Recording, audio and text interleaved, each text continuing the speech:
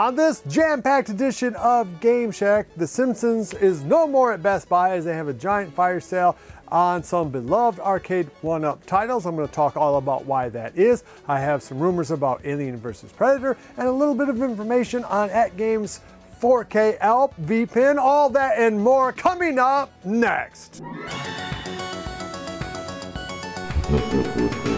Hey everybody, welcome on back into the Game Shack. I'm your host, JDV for Evil Genius Entertainment. Thank you for stopping by. As always, you guys are this channel's primary sponsors, so if you can give us a thumbs up on the way out the door, it really does help us make more videos like this.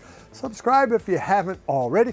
If you have, double check and make sure you've hit that notification bell so you know when videos like this one come out. Okay, right off the bat, I have to give credit to my buddy Phil over at PD7. He kind of scooped me on this news that Arcade1up has a bunch of cabs that are being blown out the door at Best Buy. If you guys don't know, they had a big sale on Big Blue, big sale on the virtual pinball game Attack from Mars, and a big giant sale on The Simpsons, amongst others, but those were the biggest sales, and all three of those cabs sold out basically immediately, and I don't think they're ever coming back. Particularly The Simpsons, as you look at this, if you go there right now, this is what you're going to see. You're going to see Simpsons unavailable new.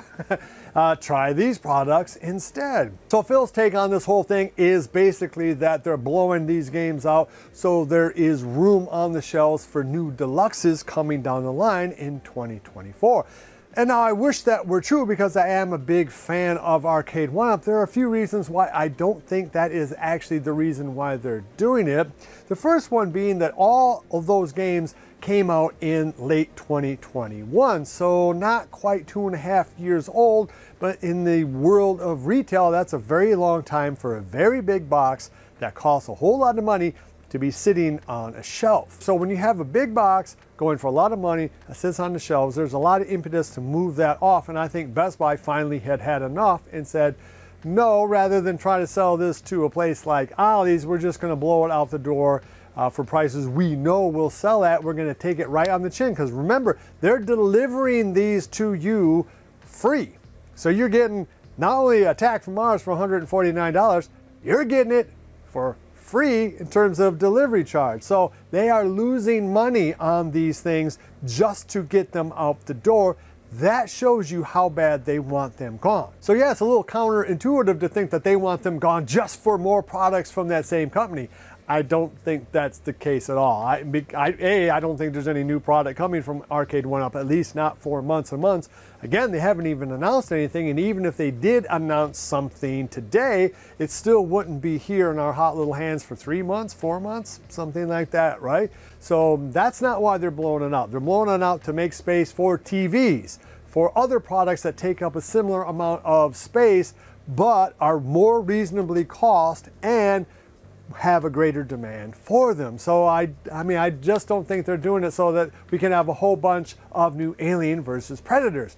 Speaking of Alien vs. Predator, there is already a lot of doubt about that cab coming out. One, we saw that very real looking leak, which probably was from Arcade1up, and we did not hear a peep about it since. Where you would have heard something about that cab if they were really truly going to release it, at least in the first half of this year, is at CES or during CES, and neither of those things happened. Even more potentially damaging to the idea of that cab being released, Michael B threw cold water on that idea today. Go check out his video over there, links down below, yada yada yada, where he says they might not even have the license for Alien vs. Predator. Now, Michael B has a fairly close relationship with Arcade1up, so if Michael B says they probably don't have the license for Alien vs. Predator, guess what you better believe they don't have the license for? Alien vs. the Predator. So I would not be expecting to see all these cabs that are getting blown out at Best Buy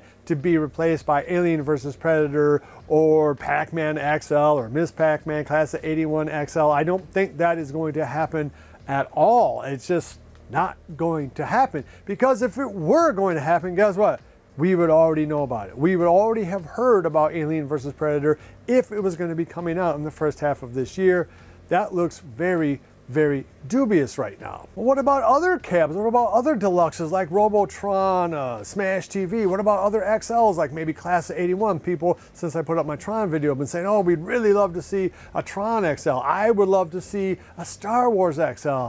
I'm just going to tell you guys, I don't think any of that's going to happen, as in none of it. Maybe we will see a Class of 81 / Pac-Man XL at Costco coming down the line. Maybe Best Buy will have an exclusive on it, something like that. But I really don't think they have the wherewithal to do anything else other than try to move those 11 deluxe designs that came out in 2023. There are a whole lot of things that they did right in that design, but the biggest problem with them is that they're 2 years too late.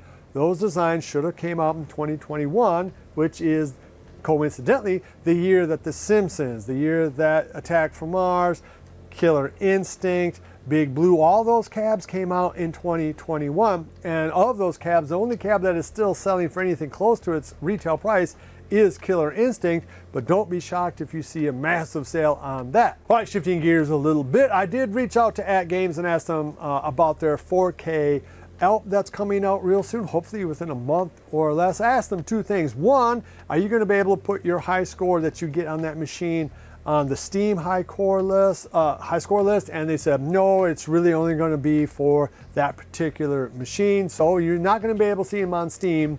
And that really is the big news, really, is that, so if you have an ALP 4K, those high scores, I think, are going to be pretty much limited just to that machine and that space. The second thing I asked them is, are they working on the ability to change perspective of their V-pin? Because right now, you get just that one angle. You can't punch in, you can't change the inclination of the table, you can't do all the things that you can do in virtual pinball programs like VPX and Future Pinball. And they said, we're working on it.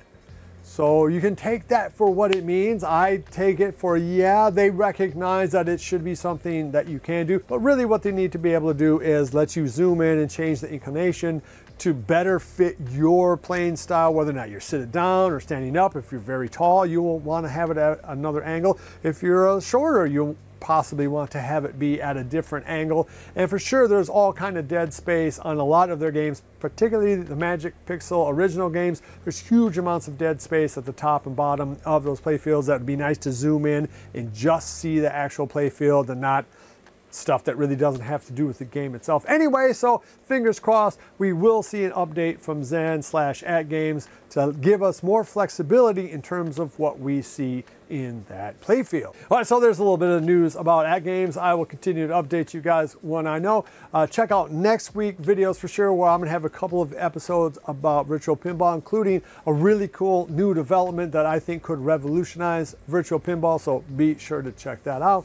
You know, as we wrap up this episode, I was actually fairly optimistic that Arcade1up would be able to weather the storm through 2024, moving into 2025, and now I'm a little bit more doubtful. I think Michael B saying this, you know, don't count on us having AVP licensing, you know, that's a bad sign. Seeing these big name IPs for games that realistically have not been out for even 2¼ years, going on big old fire sales to get them the heck out of stores, there is reason to worry if you are an Arcade1up fan. Fingers crossed they are able to weather the storm and give us some new products in this coming year. Well, let me know down below what you think. You think this is yet another bad sign for Arcade1up or not? No, this is just one store getting rid of some stock that they've had for a long time so they can get more stock from Arcade1up or something in between there. Let me know down below. It really does matter to me, and I'm very curious what you guys have to say. All right, so that's going to wrap up this episode. Please give me a thumbs up on the way out the door